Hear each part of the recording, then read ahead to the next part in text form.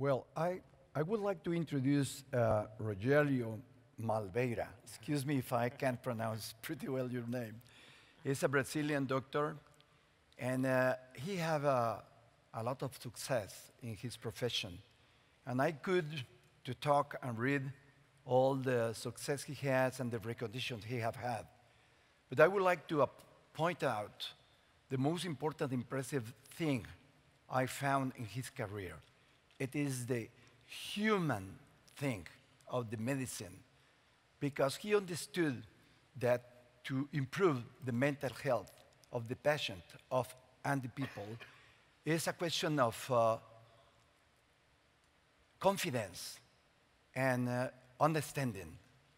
Because if you have been sometime in front of any doctor, the question is get confidence that he is doing his profession well, and that you understand pretty well what is going on with the medicine he is going to give you.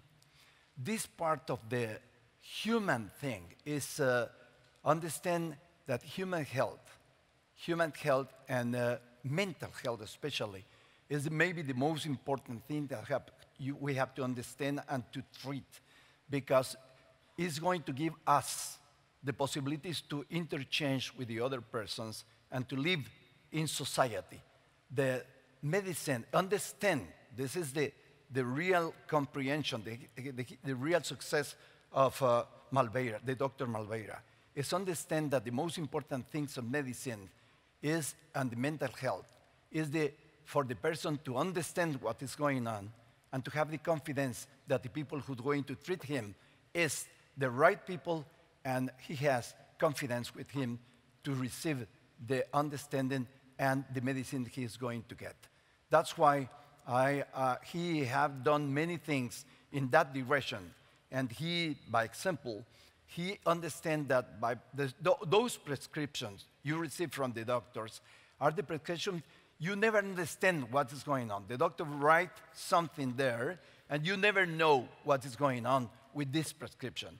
Then he had decided to create a new form, a new system to give this kind of prescription to the people, to give the people understanding. And if the people understand what is going on, they are going to get the confidence with the doctor and to maintain the real way to improve his mental health. Then I introduce Mr. Rogerio Malveira, please. Thank you,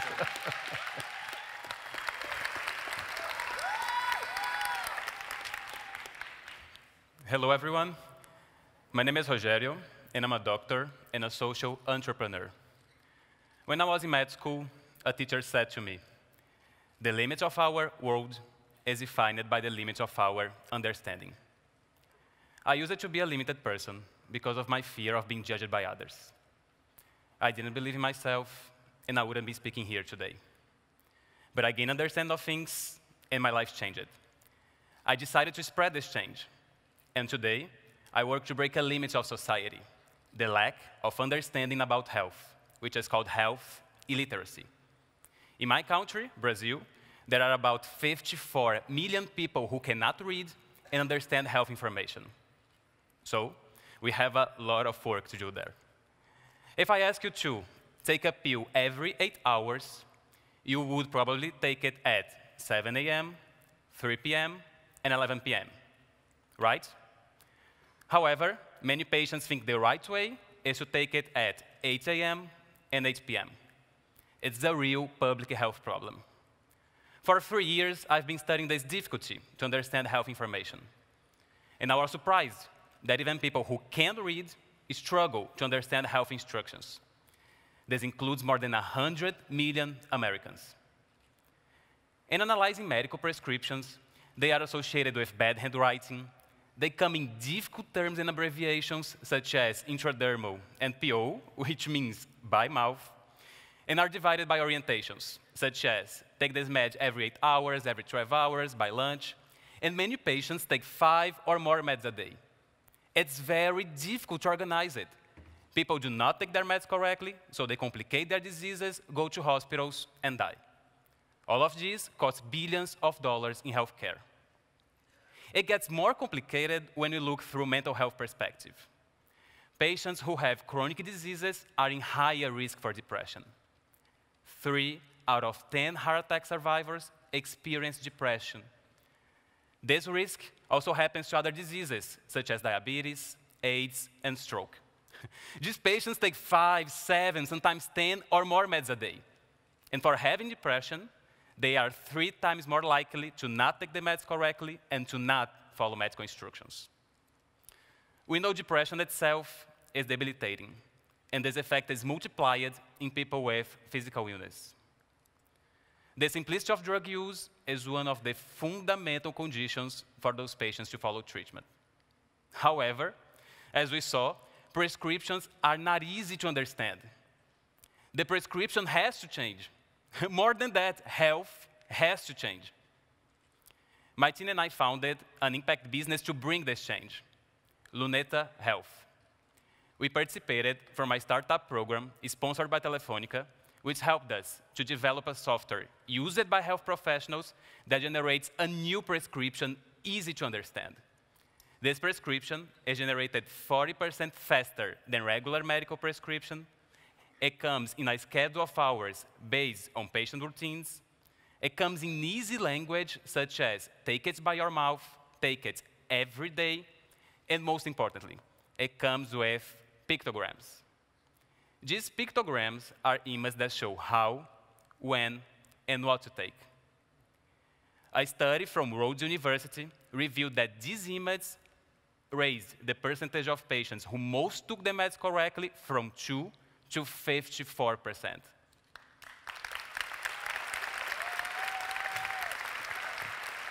So, we've designed and tested our pictograms with Brazilian patients, and they said, I don't have to bang my head anymore. Everyone can understand this prescription. If my doctor gave this to me, I would think he's a nice doctor. Our software was tested in the hospital of Federal University of Ceará in Brazil, and so far, we've reached 100 patients. Soon, its final version will be available to early adopters. The initial results seem to improve patients' understanding, which makes it easier to follow health treatments. We have organized and classified by hand over 20,000 medicines to help more patients live better lives. People say that the 21st century is the century of information, but we have too much already. What we want is understanding. It's about time health was understandable to everyone. With 350 million people worldwide experiencing depression, and many of whom have chronic diseases, we want our solution to be adopted globally and contribute to a great healthcare. It's a basic human right that we must fight for. Let's take this fight and change health. Thank you.